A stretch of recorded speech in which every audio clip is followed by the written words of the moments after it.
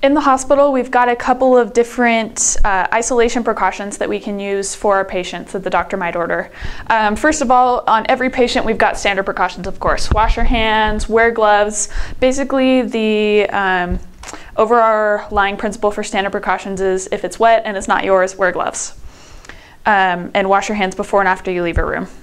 With all of these other isolation precautions, it's important for you to remember your patient's feelings. You might be walking in with gown and gloves and face mask, anything that might freak them out a little bit, especially if they're kids. You're going to want to keep their feelings in mind, make sure that they understand why you're coming in with so much gear on, and that they understand that the reason that they're in a room alone is because we don't want to spread infection to other patients as well, that they're not being isolated because we don't like them, kind of thing. Especially with little kids, they kind of freak out with precautions like this.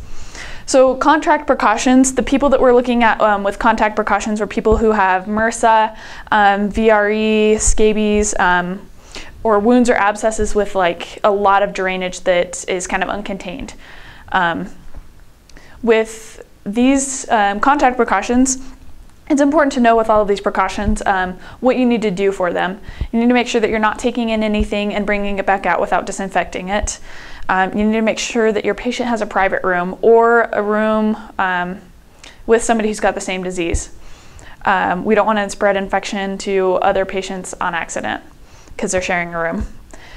Make sure that you're wearing gown and gloves for contact precautions. That's the main thing with this. With all of these, gown and gloves, with all of these precautions, when it comes to linen, you're going to want to bag it in the room and then have somebody hold another bag outside and double bag it. You want to not spread the germs that are on the outside of the bag as well. Droplet precautions, those are for people who have bacterial meningitis, the seasonal influenza, pertussis, which is also called whooping cough, or mumps. This droplet precautions is just like if you're within 3 feet of your patient, then the droplet can get onto you and you can spread it to somebody else. So things that you need to worry about with droplet precautions, you need to, again, make sure that you're not taking things in and out without disinfecting it in between. With this one, you need to wear a surgical mask also.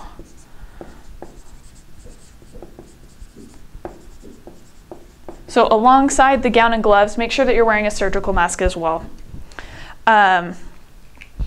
Make sure, again, that you're bagging the linen in the room and then double bagging it on the outside of the room as well. Make sure that you dedicate all of the equipment that you're going to need for your patients, like a stethoscope, the neuron monitor. Make sure that you've got all of that set in the room just specifically for that patient, that you're not cross-contaminating, or that you're cleaning off your blood pressure cuff in between patients so that you're not spreading germs to other patients. With airborne precautions, we're looking at patients with chickenpox, measles, tuberculosis, anything that these droplets can float in the air all over their room. So we're going to keep them in a negative pressure room. That means you've got their room, and then this is just slightly more negative than the pressure outside of the room, so air is going to flow into their room rather than out. So that makes it less likely for that patient to spread their airborne diseases. With this, you're going to have a custom fit mask. So usually nursing students don't get a patient who has tuberculosis or anything like this because they have to make their own mask, a custom fit mask for your nurse. When you're transporting any of these patients, make sure that they are wearing gown or gloves or mask according to whichever disease that they have, or all of them if need be. Make sure that with airborne precautions that you're closing their door. We don't want, although we've got the negative pressure room, we want to make sure that that door is closed just so that we can decrease the chance of spreading that airborne disease. All right, you've got also neutropenic. Neutropenic means that we are protecting the patient from us. So this is a patient like with an immunocompromised patient, so maybe somebody with a severe form of AIDS, somebody with who's getting chemotherapy.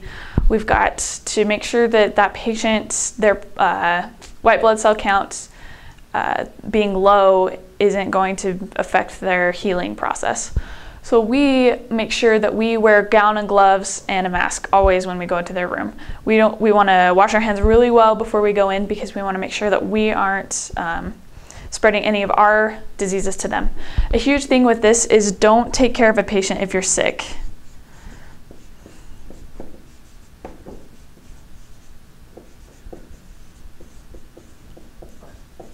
Even if you're just a little sick with a cough, that can kill one of these patients because they're so immunocompromised.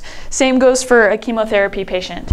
The huge thing with chemotherapy patients is make sure that you double glove and mask, or just double glove and then wear a mask as well. These patients, that chemotherapy is so toxic that when it even comes out in the urine, that it can burn your hands. So you need to make sure that you're double gloving just in case you spill a little bit. And make sure that you also don't have any fresh fruit or flowers in any of these rooms. Those introduce bacteria into the rooms and can cause these patients to become sick from it.